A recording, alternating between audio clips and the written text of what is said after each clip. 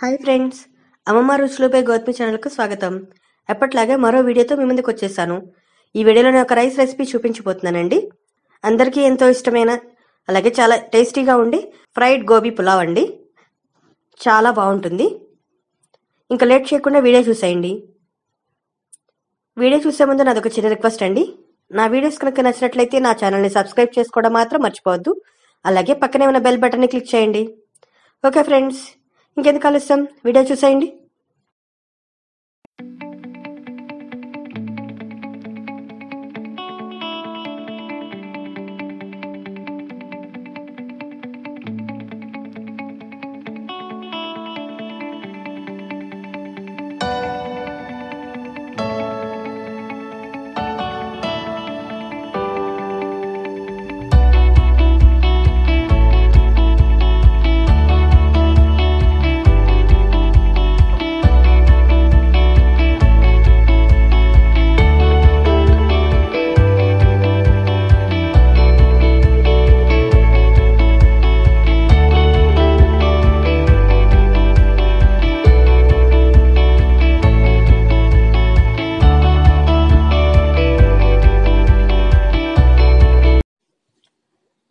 ఈ cauliflower fry pulao చేసుకోవడానికి ముందుగా క్యాలీఫ్లవర్ని ముక్కలుగా కట్ చేసి పెట్టుకోవాలి.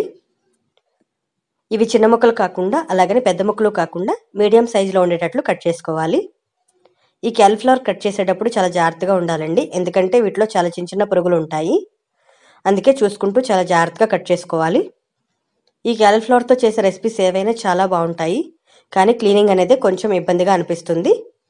కట్ చేయడం ఈజీయే కానీ క్లీనింగ్ అనేది కొంచెం కష్టం, టైం ఎక్కువ తీసుకుంటుంది. ఈ క్యాలీఫ్లవర్ ముక్కల్లో కొంచెం నీళ్లు పోసుకుని 2-3 సార్లు ఇలా కడుక్కుంటే చిన్న చిన్న పురుగులున్నా అవి కూడా పోతాయండి. క్యాలీఫ్లవర్ ముక్కలన్నిటిని క్లీన్ చేసుకున్నాక ఇలా ఒక గిన్నెలోకి తీసుకొని కొంచెం నీళ్లు పోసుకోవాలి. ఇప్పుడు ఇందులో సాల్ట్ అలాగే పసుపు కూడా వేసుకొని ఉడికించుకోవాలి. పసుపు అనేది యాంటీబయాటిక్ కదా, ఏమైనా పురుగులున్నా పోతాయి. ఇప్పుడు వీటిని బాగా కలిపేసుకొని పొయ్యి వెలిగించుకొని ఈ గిన్నెను పొయ్యి మీద పెట్టి క్యాలీఫ్లవర్ని ఉడికించుకోవాలి.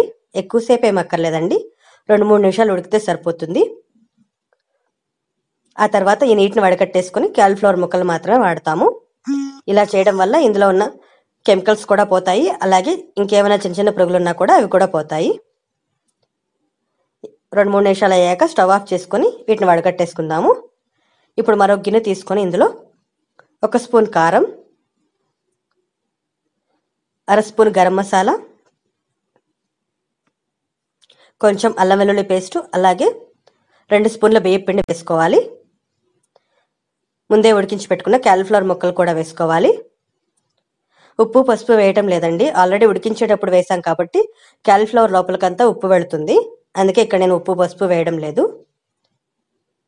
ఇలా కొంచెం నీళ్లు పోసుకొని కొంచెం ముద్దలాగా కలుపుకోవాలి, లేదంటే పొడి పొడిలాడుతూ ఉండి వేయించేటప్పుడు క్రిస్పీగా ఉండవు. బియ్య పిండి వేయడం వల్ల చాలా క్రిస్పీగా ఉంటాయండి. బియ్య పిండికి బదులుగా మైదా పిండి అయినా వాడుకోవచ్చు. బియ్య పిండి అయితే బాగుంటుంది, చాలా క్రిస్పీగా వస్తాయి. ఇలా మసాలాలన్నీ కూడా ఈ క్యాలీఫ్లవర్ ముక్కలకు పట్టేలాగా కలుపుకొని ఒక 10 నిమిషాల సేపు పక్కన పెట్టుకుంటే సరిపోతుందండి, ఎక్కువసేపు ఏం అక్కర్లేదు. ఇవి మ్యారినేషన్ అయ్యే టైంలోపు మనం నూనె వేడి చేసుకోవచ్చు. నూనె వేడి చేయడం కోసం పొయ్యి వెలిగించుకొని ఒక ప్యాన్ పెట్టుకోవాలి. ఇప్పుడు ఇందులో వీటిని వేయించడానికి సరిపడా నూనె వేసుకోవాలి. డీప్ ఫ్రై ఏం చేయక్కర్లేదండి, కొంచెం మునిగితే సరిపోతుంది, ఎక్కువేం అక్కర్లేదు. ఒక చిన్న కప్ అయితే సరిపోతుంది. ఈ నూనె వేడెక్కాక ఇప్పుడు ఇందులో ఈ క్యాలీఫ్లవర్ ముక్కలన్నింటినీ వేసుకొని బాగా వేయించుకోవాలి. బ్రౌన్ కలర్ వచ్చేంత వరకు వేయించుకోవాలండి. క్యాలీఫ్లవర్ ముక్కలన్నింటినీ ఇలా వేసేసుకోవాలి. వేసిన వెంటనే కలపకూడదండి, స్టవ్ మీడియం ఫ్లేమ్లో పెట్టుకొని వేయించుకోవాలి. సిమ్లో పెట్టుకుంటే క్రిస్పీగా అవ్వవు, అలాగనే హైలో పెట్టుకుంటే తొందరగా మాడిపోతాయండి, అందుకే మీడియం ఫ్లేమ్లో పెట్టుకొని వేయించుకోవాలి. బ్రౌన్ కలర్ వచ్చేంత వరకు వేయించుకోవాలి.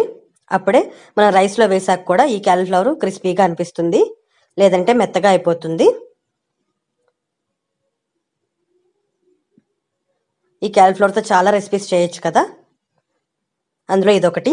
క్యాలీఫ్లవర్ రైస్ అంటే చాలామందికి ఇష్టం. ఇలా బ్రౌన్ కలర్ రావాలండి, చూసారు కదా. ఈ కలర్ వస్తేనే క్రిస్పీగా ఉంటాయి.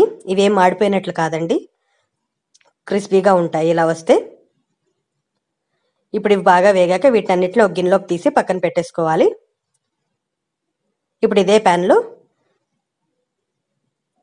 బిర్యానీ మసాలా దినుసులన్నీ వేసుకుని వేయించుకోవాలి.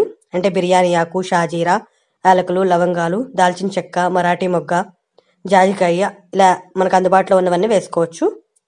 ఇవి వేగాక ఇప్పుడు ఇందులో సన్నగా తరిగిన ఉల్లిపాయ ముక్కలు, పచ్చిమిరపకాయలు వేసుకోవాలి. ఉల్లిపాయలు ఇలా చీలికల్లాగా కోసుకుంటే బాగుంటుందండి బిర్యానీకి కానీ పులావ్కి కానీ. చిన్న చిన్న ముక్కల కంటే ఇలా చీలికలుగా ఉంటే బాగుంటుంది. ఇప్పుడు ఈ ఉల్లిపాయలని కొంచెం కలర్ మారేంత వరకు వేయించుకోవాలి. ఇక్కడ ఉల్లిపాయలు కొంచెం వేగాయండి. ఇప్పుడు ఇందులో అల్లం వెల్లుల్లి పేస్ట్ వేసుకొని వేయించుకోవాలి. ఈ అల్లం వెల్లుల్లి పేస్ట్లో ఉన్న పచ్చివాసన అంతా పోయి మంచి అరోమా వచ్చేంత వరకు వేయించుకోవాలి. మసాలాలన్నీ ఎంత బాగా వేయిస్తామో రెసిపీ కూడా అంత బాగుంటుందండి. రైస్ రెసిపీ కానీ ఏ కర్రీ అయినా కానీ మనం బాగా వేయించడాన్ని బట్టే ఉంటుంది. అందుకే బాగా కలుపుకుంటూ వేయించుకోవాలి. ఇక్కడ అల్లం వెల్లుల్లి పేస్ట్ కూడా వేగిపోయిందండి. ఇప్పుడు ఇందులో సన్నగా తరిగిన టమాటా ముక్కలు వేసుకోవాలి. ఈ టమాటా ముక్కలు వేసుకున్నాక అంతా బాగా ఒకసారి కలిపేసుకొని ఈ టమాటా ముక్కలు కూడా మగ్గేంత వరకు వేయించుకోవాలి. ఇలా కలుపుకుంటూ వేయించుకోవడం వల్ల అన్నీ బాగా ఈవెన్గా వేగుతాయి, అలాగే అడుగులు మాడిపోకుండా ఉంటాయండి. ఇక్కడ టమాటా ముక్కలు కూడా వేగిపోయాయి. ఇప్పుడు ఇందులో స్పైసెస్ వేసుకోవాలి. అంటే పసుపు, కారం, ఉప్పు వేసుకొని వీటన్నిటిని బాగా కలుపుకొని ఒక 2 నిమిషాలు వేయించుకోవాలి. మనం ఇందాక క్యాలీఫ్లవర్కి సరిపడా మాత్రమే వేసుకున్నాము ఉప్పు, పసుపు, కారం అనేవి. ఇక్కడ మొత్తం రైస్ రెసిపీకి సరిపడా వేసుకోవాలి. ఇవన్నీ వేసుకున్నాక ఒకసారి కలిపేసుకొని ఒక 2 నిమిషాల సేపు వేయించుకుంటే సరిపోతుంది. ఇవి వేగాక ఇప్పుడు ఇందులో గరం మసాలా వేసుకోవాలి. అలాగే కొత్తిమీర, పుదీనాకు కూడా వేసుకోవాలి. పులావ్ అంటే కొత్తిమీర, పుదీనాకు ఉండాలి కదా. ఇవన్నీ వేసుకున్నాక మళ్ళీ ఒకసారి కాసేపు కలిపేసుకొని మరి కాసేపు మగ్గించుకోవాలి. ఇవి కూడా వేగాక స్టవ్ ఆఫ్ చేసేసుకోవడమేనండి. ఇక్కడ వేగిపోయాయి, స్టవ్ ఆఫ్ చేసేసుకుందాము. ఇప్పుడు ఒక రైస్ కుక్కర్ తీసుకోవాలి. అడుగున ప్లేట్ వేసుకొని దాంట్లో ఒక గ్లాస్ రైస్ వేసుకోవాలండి. ఇక్కడ నేను మామూలు రైసే తీసుకున్నాను. కావాలనుకుంటే బాస్మతి రైస్ అయినా తీసుకోవచ్చు. ఈ రైస్ నేను కడిగి ఒక పావు గంట సేపు నానబెట్టుకున్నాను. ఎక్కువసేపు ఏం అక్కర్లేదండి, ఒక పావు గంట సేపు అయితే సరిపోతుంది. ఇప్పుడు ఇందులో 1కి 2 కప్పులు నీళ్లు పోసుకున్నాను. ఒక గ్లాస్ రైస్ తీసుకున్నాను కాబట్టి 2 గ్లాసుల నీళ్లు తీసుకున్నాను. ఈ నీళ్లు వేసాక ఇప్పుడు ఇందులో ముందే వేయించి పెట్టుకున్న మసాలా ఉంది కదా, అది కూడా వేసుకుని ఒకసారి అంతా బాగా కలిపేసుకొని కుక్కర్ ఆన్ చేసుకొని మూత పెట్టేసుకొని 75% కుక్ అయ్యేంత వరకు ఉడికించుకోవాలండి. చూసారా, చాలా వరకు ఉడికిపోయింది, తెలుస్తుంది కదా. ఇలా కుక్ అయ్యాక ఇప్పుడు ఇందులో మనం ముందే వేయించి పెట్టుకున్న క్యాలీఫ్లవర్ ఉన్నాయి ఇక్కడ, అవి వేసుకోవాలి. ఇలా 3 వంతులు కుక్ అయ్యాక వేసుకుంటే క్యాలీఫ్లవర్ కూడా క్రిస్పీగా ఉంటుంది. అందుకే మనం ఇలా రైస్ కుక్కర్లో చేసుకుంటే ఇది ఈజీగా ఉంటుందండి.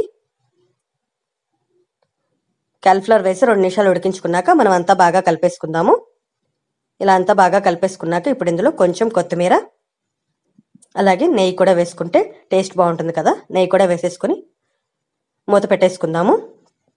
ఈ కుక్కర్ వామ్ మోడ్లోకి వచ్చేసిందండి. ఇలా వామ్ మోడ్లోకి వచ్చాక మనం అంతా ఒకసారి కలిపేసుకొని ఒక 10 నిమిషాల సేపు వదిలేస్తే అంతా బాగా కుక్ అయిపోతుంది. 10 నిమిషాలు అయ్యాక చల్లారాక ఇలా ఒక ప్లేట్లోకి తీసుకొని సర్వ్ చేసుకోవడమే. ఎంతో టేస్టీగా ఉండే, అందరికీ ఎంతో ఇష్టమైన గోబీ ఫ్రైడ్ పులావ్ రెడీ అయిపోయిందండి. ఈ పద్ధతిలో ఒకసారి ట్రై చేయండి, తప్పకుండా మీ అందరికీ నచ్చుతుంది. ట్రై చేశాక ఎలా ఉందో చెప్పడం మాత్రం మర్చిపోవద్దండి. ఈ వీడియో కనుక నచ్చినట్లయితే లైక్ చేసి మీ ఫ్రెండ్స్ అందరికీ షేర్ చేయండి. అలాగే మీ అభిప్రాయాన్ని కామెంట్ రూపంలో తెలియచేయండి. ఓకే ఫ్రెండ్స్, బాయ్ అండి, నమస్తే.